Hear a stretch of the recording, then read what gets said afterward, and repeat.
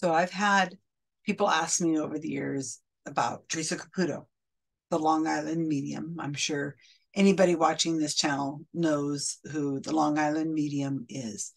And I haven't really spent a lot of time investigating her necessarily because she's been investigated so many darn times that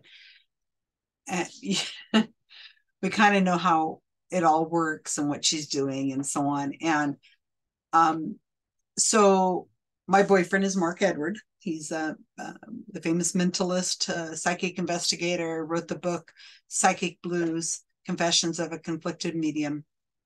And he had been investigating Theresa Caputo.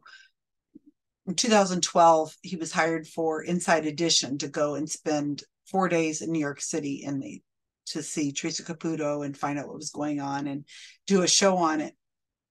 And so, she's never really been all that interesting to me. It's a TV show. It's a scripted TV show. So, I mean, there's not much more you need to know, but I get the questions from time to time. So let me do this little video for you, because that's what this channel is all about, is learning the methods of the psychics and learning how it is that it seems like they're doing readings and that they're connecting with the dead.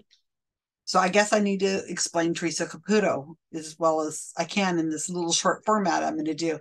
So Theresa Caputo is a combination of a hot reader and a cold reader. And you don't see, I'm trying to think of some others that do this. I think a lot of psychic mediums are that are more of the old school, like the John Edward and James Van Prague and Chip Coffey and Sylvia Brown. Those were traditional cold readers that used the law of large numbers, a large group of people, throw enough stuff out there, somebody's going to raise their hand, it's going to hit. And if it starts to not hit, they move to the person behind him, the person beside him, the person over on the other side of the room, whatever they need to do. Oh, they just left. Sorry, no wonder I couldn't get that information, that kind of thing. So that's more of the old school cold reading tactics. But all of them, I think, are happy to use a hot read when it presents itself and they don't think they're going to get caught. And, we see this from time to time. There are people who just get by on hot reading, and that's like Thomas John, who does almost everything I've ever seen him do is a hot read. And except whenever he's forced to not be able to do it, like somebody's calling in on a radio show or something like that, he can't get the information on him ahead of time. So Theresa Caputo is a little combination of both.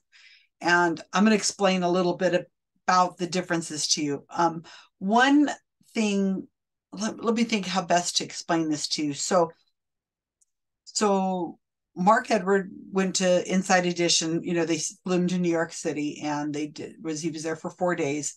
And what he was able to do is he wore this, Mark wore a picture of his son on his shirt, to say, like, I want to be in touch with my son. And the son was alive. And and that was kind of the thing. So they went to observe. They didn't have anything really in place. This is 2012, before I really got involved in putting on stings and this kind of thing. So what they did is they went and they showed up and they observed, and they got the VIP ticket. So they're right in the front of the audience, right there. And they did a lot of observing. Now, they weren't able to film, and this is a problem because there's so many issues with, filming. I mean, Inside Edition couldn't get in there and do any kind of filming, or if they did, they wouldn't have been able to show it. So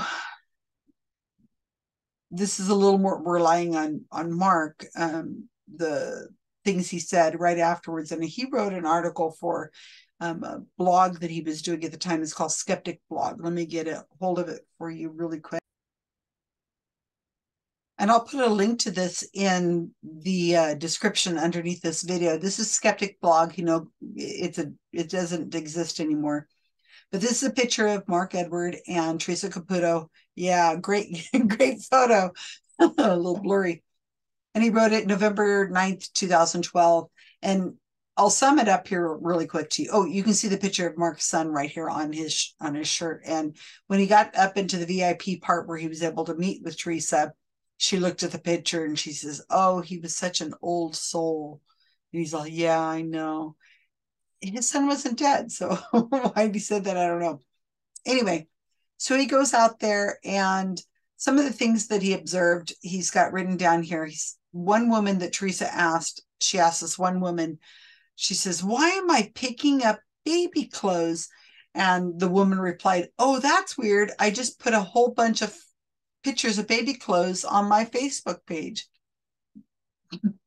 No. So, yeah. And one of the things Marcus is talking about is when you're using Ticketmaster, Ticketmaster allows you to be able to get the information of who's in the audience, who are the people in the audience, who bought the seat, whose name is on the seat. And when you've got a huge room like Theresa Caputo has, you just need like 10 people, 15 people or something like that, and go and troll their Facebook pages, and you have some information. And again, you really only need probably 3 pieces of information about whoever it is you're looking at. What else here? Oh, this is really an interesting observation that Mark is talking about, and I think this is fantastic. And I'll put this, like I said, this link in the description so that you can look at it and read it on your own.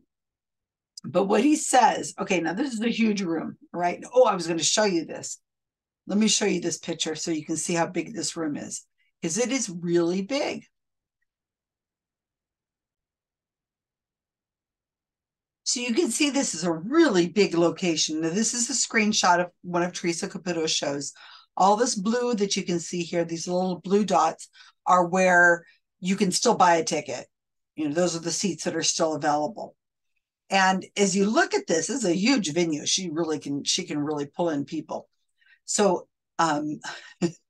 here's the front, the stage, and so on. Now, you notice this screenshot we took, what it says on here is that it says that, like, you're to buy your ticket, you bought your ticket, now connect to Facebook to confirm your tag and see where you and your friends are sitting. Connect to Facebook, tag, you're it. In other words, what happens is you buy your ticket and it's saying, "Hey, I'm going to be attending this event," and it tags the Theresa Caputo event on whatever day it is. And it's like saying, "Hey, here's my Facebook page. Can you please look at my Facebook page and troll through it and pick out some good information that you can relay back to me as if you were communicating with the dead?" I'm I'm innocently just giving you this information for you to find. And maybe I don't know how many people are in this room, but maybe they only need 10, 15, 20 people out of that whole room of who've done this, where it connects to your Facebook page, and then the crew can go, not the crew, but the Theresa Caputo or her associates could come in and they can look at the different Facebook pages and look and see what's interesting. And they'll know where they're sitting because it tells where they're sitting. Ticketmaster will give the information to whoever it is who's renting the venue, whoever's the event it is. They'll give them information like who it is who's buying the ticket, their name, where they're sitting, that kind of thing. So, I mean, it's right there for people to be able to do, so they can see that kind of information right there. Then what happens is, now, if you haven't already seen the video I did on Thomas John, April 2nd, it's called "Don't Change Your Seats." Thomas John, the seatbelt psychic, "Don't Change Your Seats." It's very similar to what I'm talking about right now, where Ticketmaster allows you to be able to see where the seats are, and then it connects to Facebook and so on, and you could, it's pretty obvious, you'll know where they are. So what Mark noticed when he went to this event, and of course they can't film in there, he's in there with Inside Edition, and right here in the front, this is where he's sitting, right up in the front. They have VIP tickets. And so what Mark would see is that there would be a camera crew a couple different camera crews. They have, big cameras on wheels, and they wheel them around. And then they have these things called a boom, which is a long stick thing with, it looks like a honeycomb underneath it. And it goes over the top of the audience, and somebody's holding it up there. And what it does is it allows you to get, better volume. And, there's lighting and stuff like that. So what will happen is there's two crews at least. And Theresa's on one side doing her reading to somebody over on the other side of the room. And then what Mark would see is that they would go to another section of the room. You see how big this room is. And they'd get it all set up with the cameras, the boom, the lighting, and they'd have it all ready. And then when Theresa was finished with her reading on the other side of the room, she would say, "Oh, I'm getting something over here." And she'd scuttle over to the other side of the room. She'd say, "Oh, I'm getting a firefighter, and this happened." And there's really, and then the cameras are right there. They're on, the lighting, the sound, everything's there. And while that's happening, where she's doing that reading, then the camera crew that was at the first place, they would go to another area of the event. They'd come over to the back, and they'd get all set up with the audio and the cameras and so on. And that's how they just repeat it throughout the event, so that they'd be able to,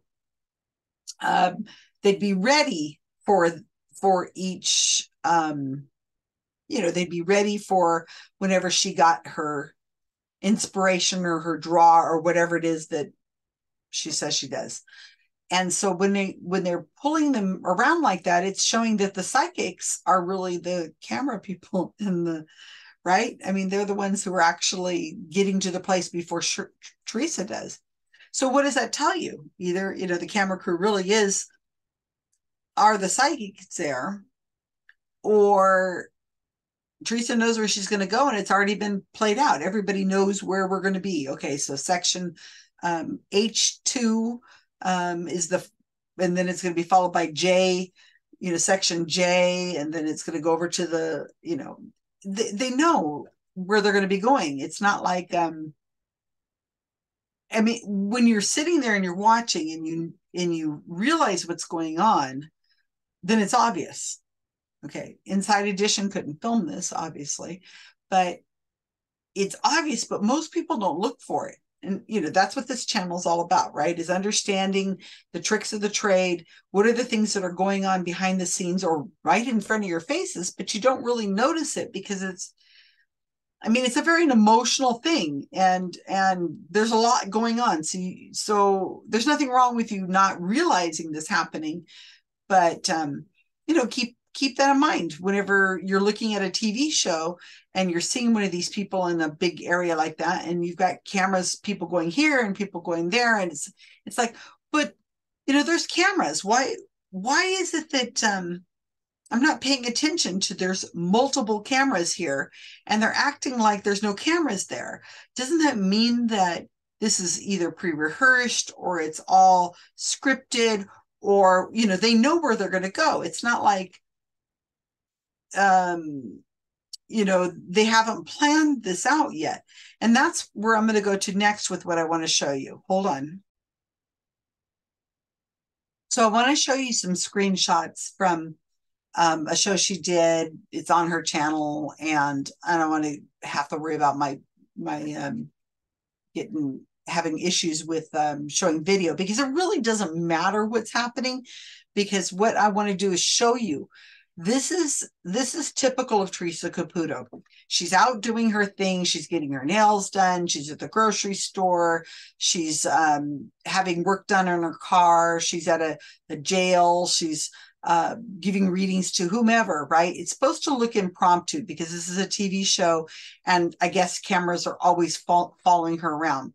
So this is her and her husband going down the street, just happen to be walking to get her hair done, is what she's going to do. So they're walking along, and you forget, you're the viewer, but because I think, this is my opinion, I think because that we're so used to seeing things on TV, we forget that there's a camera crew there with sound, with and you don't see them with like wearing anything on their shirts or something, that's because it's got like one of those booms overhead, and they're recording everything because the sound is perfect and the lighting is just right, and there's a camera crew, and as you watch these shows, there's probably more than one camera that's following them, in front of them, behind them, to the side of them, and maybe they walk up and down the street multiple times to get the picture just right, the video just right. So here they're walking along, and she's talking to him and he's talking to her, and they're going to get their hair done, and she's going to go to this appointment that she has to get her hair done. Now it is an appointment, so that's not unusual, right, to get your hair done. So here she comes in, and this guy's going to do her hair, and there's multiple camera angles. There's camera angles from the back, there's camera angles from the side, there's lots of camera angles. So these people are in this room. Now, what I really want to make sure you understand, and it's something, again, that we are not conditioned to think about, is that these cameras, there's a bunch of people. There's probably an extra 6 people, 8 people you don't even see because they're off camera, but they're with her. It's a group. They don't wander in and say, hey, do you mind if we film? No, it doesn't do that. This has been prearranged. Not only is the location been picked out ahead of time, but they have to get permission from every single one of these people. See these men in the background here? They're on camera. You can see their faces. You don't know what might happen if, you're going to see a lot of their faces. They're not blurred out. They have to have permission from those men to be on camera. The man who's doing her hair, he's got a speaking role. He's talking. They have to have permission from him. And of course, they got to make sure that they're not wearing anything with logos or anything like that, because you don't want to have to be blurring out the logos, because you can't have like a baseball hat with a New York Giants on it. Well, you'd have to get permission, I guess. I don't know. It's licensing. It's so you can usually tell that it's been prearranged because people are all careful about what they're wearing and how they look.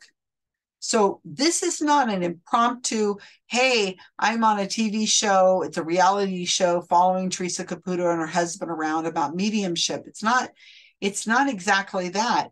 They have to get permission from the salon to be able to do this. They probably close the salon for the day and bring in people to be sitting in the chairs. I'm sure these are the people who work there. These are probably really the hair stylists and all that. And maybe they're the real customers. I don't know. But they have permission from them before the cameras are turned on. That's what I'm trying to make sure you understand. Let's look a little bit further here. Again, here we are. So there's another stylist back here, and then there's another woman here. You can see her start to see her profile in the picture, and probably people outside too. They have to have their permission before they walk in that door. We can't have people just walking in who could just be on film accidentally and there's no permission. So everything here has a permission. And let me show you one thing. So here's a woman and another stylist, and here's another woman who's caught on the camera, and you can see her full face. Now, I know darn well she's had to sign a permission form before the camera turned on her to get her signature on paper saying it's okay to film her. They just can't randomly show up in some place. And then Theresa, as she's sitting there, she turns around to this woman and says, hi, I'm a medium. That means I talk to the dead. And I just have to ask you, who's the woman in your life who showed up and is trying to get a hold of me? And the woman goes, just like bland, oh, that's my mother. And then Theresa goes on and talks to her mother and tells her all this story and so on. And then after it's all over, she's afterwards being filmed. Oh, that was the greatest thing in the world. She got my mother. Oh, it was so amazing. I just happened to be wearing my makeup and my hair I just got it done, and I don't have any logos on my shirts and anything like that. It just so happened I was at the salon that day. And that's how they market it, as if they just happened to walk in, and she's getting her hair done, and dead people are talking to her from across the, in the seat next to her. And Teresa's got to talk to the dead person, and just happened to be exact. And it was so perfect. And this happens every time she goes to get her oil changed. She goes to the grocery store. She's going to go get a coffee at the store. The cameras just happen to be following her. She just happens to walk into a building, and nobody looks at her and says, "Get the heck out of here. You do not have my permission to film in here. Get out." No, you never see any of that. And whenever she says to people, "Oh, I'm a medium. I hope you don't mind I give you a reading," they're like, "Oh yeah, sure. Go ahead and give me a reading." And they say, "Oh, there's an older person around. Oh yeah, it must be my dad. Oh, yeah."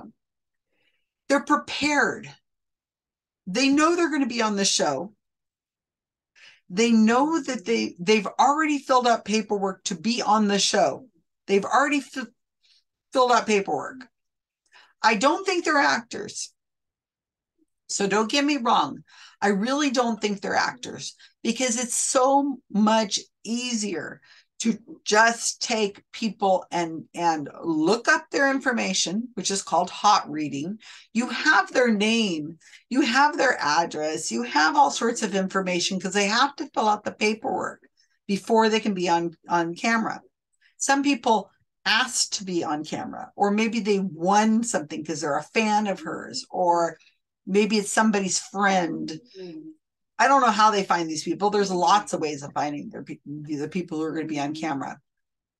But to think that these are unwilling, unsuspecting, just rando people who happen to be running by or walking by, and they just happen to have their makeup done, and they just happen to have their nails done, and they just happen to not be wearing clothes with logos or anything on them, and that they just happen to be talking to the dead, all of a sudden once they get a reading, and you're receptive to that.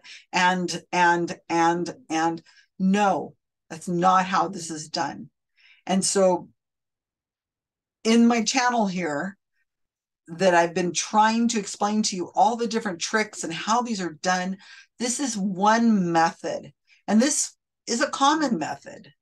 Now that we have TV and, TV shows, and people are interested in other people's lives and how they, what they do in their lives. And I think we just have lost sight of this. It's not something that we're really thinking about, because like I said, we're conditioned to not see the cameras that are following the people around. It reminds me, I love murder mysteries. Okay, the old-fashioned kind, like the Agatha Christie murders. I love those kinds of things, and the Sherlock Holmes, and the, all Murder, She Wrote, those kinds of things. Not a lot of blood, but a little thought process is going on in there. But those murder mysteries, and over and over and over in these murder mysteries, it seems like it's always the person who's least likely to have been the person, right? The murderer is always this person who isn't the one that you would have thought about, like the butler did it, right? Wait, hold on. I'm getting there. I'm getting to my point. And what happens is that, when they interview suspects, okay, this is not real life, right? They interview suspects, and they say, or they interview the neighbors, and they say, "Did you see anything strange that happened? Or did you notice anything happening?" And so on. And they say, no stranger came to the house that day. And no, nothing unusual happened. But what they forget to mention is, like, the mailman came up, or the butcher dropped off the meat, or the milkman came. Okay, these are old, right, you guys? These are really old. But, like, the delivery driver came by, but you don't even see the delivery driver, because you're so conditioned to having the delivery driver and seeing him every day. You don't even think about it anymore. So that's who the murderer was. It was somebody who's invisible, but even though they're so obviously there, that they're invisible to you. And that's what happens in these shows, is you just don't even see them. It's right in front of your eyes. The trick is so so perfectly done in front of your eyes. And some people they overdo it. They think in their mind, oh, it must be really complicated. Oh my gosh, there must be some like really a lot of elaborate things happening. And it's just like magic is. It's much more simple than you think. The trick is so simple. And your brain is thinking of all the different ways it could be done. And you're, oh, well, there's hidden drawers and hidden this, and oh, maybe this. And it's like, maybe there's a private investigator hired to follow these other people around. No, it's so much more simple than you would think. And we're just not thinking that way. Anyway, I was trying to think of what I wanted to do today to show you guys, and I came across a bunch of the Theresa Caputo the screenshots of the stadium and stuff that I've had for years, and I said, oh, this would be an interesting thing to explain to you guys, and I hope you enjoy it. I hope you're liking this channel. If you do, please like, please share, please make comments. I'm happy to answer your questions, but please give me a subscribe. I really would appreciate that, and hit that little ding bell so that you know when I've uploaded another video. But if you have other things you want to show me, even if you don't want me to do it on air and you want me to look at a reading that has been done for you, and you feel like it's really good evidence, or you just can't quite figure out how, what is going on in this recording that you have. Maybe it's 20, 30 years old and you have it on a cassette tape. If you can turn it into an MP3 or some kind of thing and let me listen to it, I'll be happy to listen to it. I don't have to ever show it to anybody else again. I've done this for lots of people, and it's really fascinating. It's really, really interesting. The psychology of mediumship. I'm just impressed all the time about how we make patterns, how we are, we're trying to hear what we want to hear. We how memory is so faulty. Fascinating. But anyway, I hope you enjoyed this video. Please, like I say, subscribe and hit that little bell and share this and leave me some comments. I'd appreciate it. Thanks, guys.